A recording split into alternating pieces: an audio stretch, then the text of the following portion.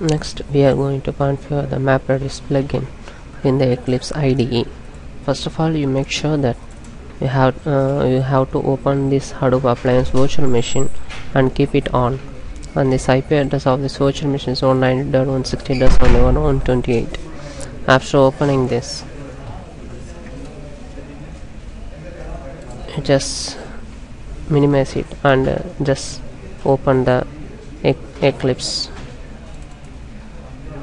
This is the Eclipse SDK version of the Europa.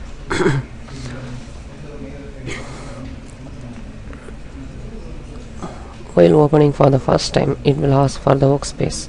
You just keep it as a default workspace, or this as a default, and give OK.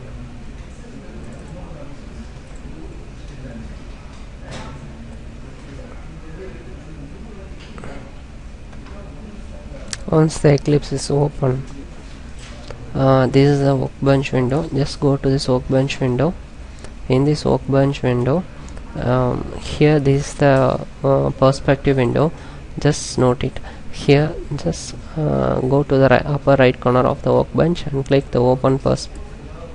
Just go to the here, click it and go to the other, select other here.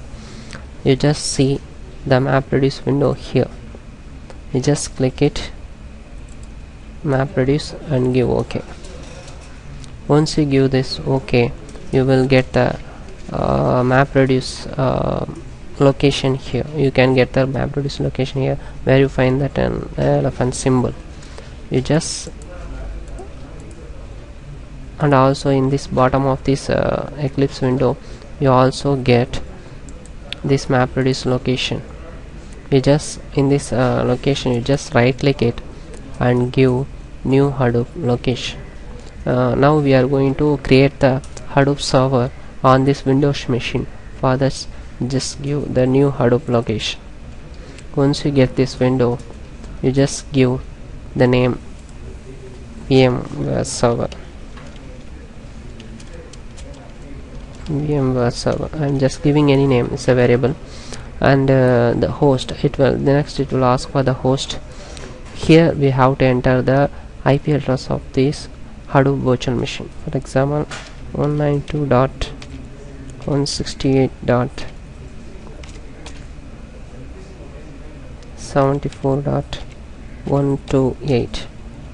so before you give this virtual machine IP address of virtual machine, just go and go to the run window and ping it with the remote IP, with that IP 192.168.128 and give enter. So once you give this, you can see the replace. Once you get this replay, means you are connected with the remote Hadoop virtual machine. Then you will proceed further. In the MapReduce master port, you just enter 9001 port number, and the DFS master port number, you just enter 9000. Now after giving this, the username is, just keep it as an Hadoop user, as the username of the Hadoop virtual machine is the Hadoop user. Then after configuring this one, you just go to the advanced parameters, where you find the two locations. One is hadoop.job.ugi.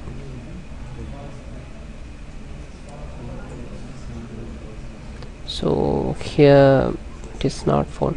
Initially it will be not up here. So just go to the another option, mapred.system.directory, mapred.system.dir, and locate this location and just delete this default one and give /hadoop/mapred/system. This is the value you have to give in this mapred.system.dir. So we have to also configure the hadoop.job. So it is initially not found. You just click finish, and extract. Here your VMware server is configured here, and the content will be listed from this remote machine. You can see it connected to the DFS VMware server MapReduce system. So it will show the error because it is initially that Hadoop job is not initialized yet. So we have to ping it the option again, and queue.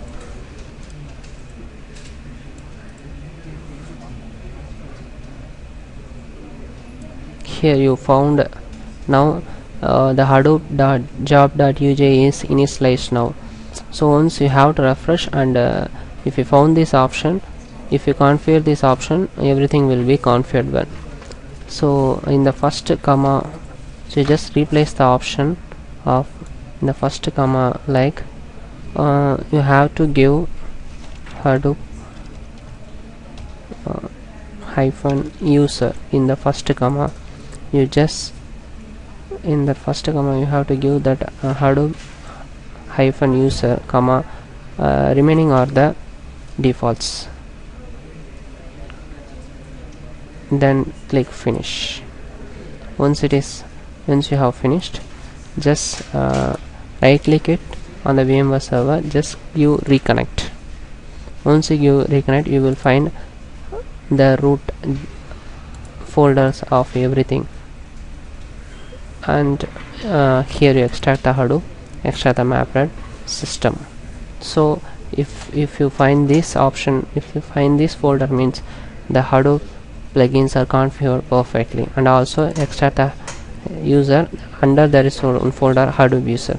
If you find all this folder, you can able to see this folder, means the MapReduce plugin is configured perfectly.